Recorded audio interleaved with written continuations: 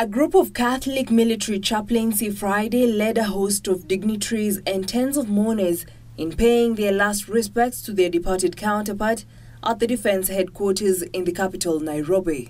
Kwangu na kwa wengine ni shujaa kwa kazi ambao ametufanyia.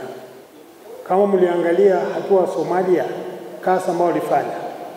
Akiwa katika makanisa yetu ndani ya jeshi kuna kazi ambao anafanya. Na kila mahali anatupatia mola. Kwanza jimbo la kijeshi, Lt Ordinariate, tumempoteza mmoja wetu, ndugu yetu. Pia katika Kenya Defence Forces tumempoteza ofisa ambaye ni wa bidii, ambaye amejitolea kuhudumia nchi yake. Hivyo basi kama kanisa na kama Kenya Defence Forces tunaomboleza kifo cha padri wetu na tunaomba Mungu amlaze pale pema peponi. Led by military ordinariate in Kenya Apostolic Administrator Colonel Father Kituto Maswili, the late Lieutenant Colonel Father George Makau was eulogized as a selfless man who dedicated his time, resources and life for the sake of the country. I have lost a friend,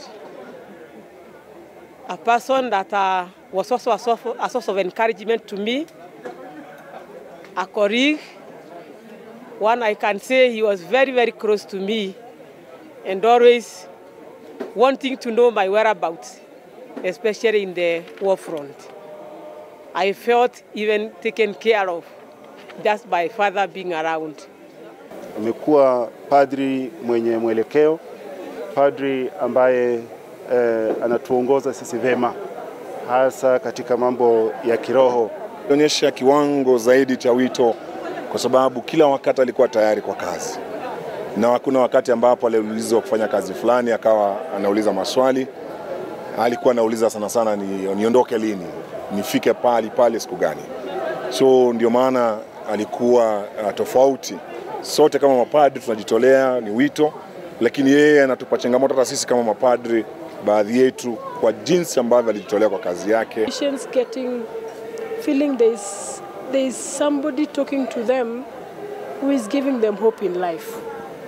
You'd actually see the patients even waking up from their beds, and the nurses and the doctors will tell us, hey, mgonjwa hajakuwa hata akikaa chini.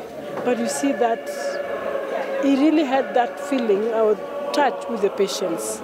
Congregants who attended the service walked down memory lane of his last sermon. Last 3 weeks he has been preaching about transition from this world to the other world in the kingdom of God. And the very Sunday he preached to us to be tunyenyekee kwa maisha.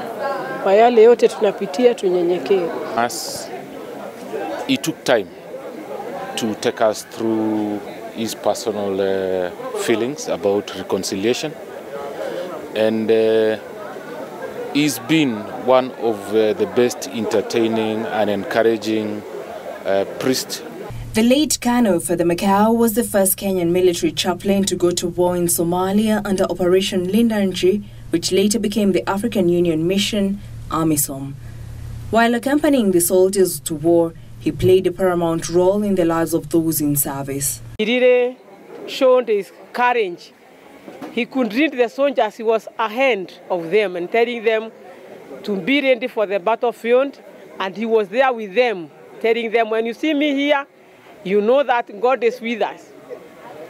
2012, another peacekeeping mission in Somalia, and Father was there. Even if there was any challenge, Father was always more stronger than each one of us, so that the soldier would not feel down because of a sad experience or a challenging moment.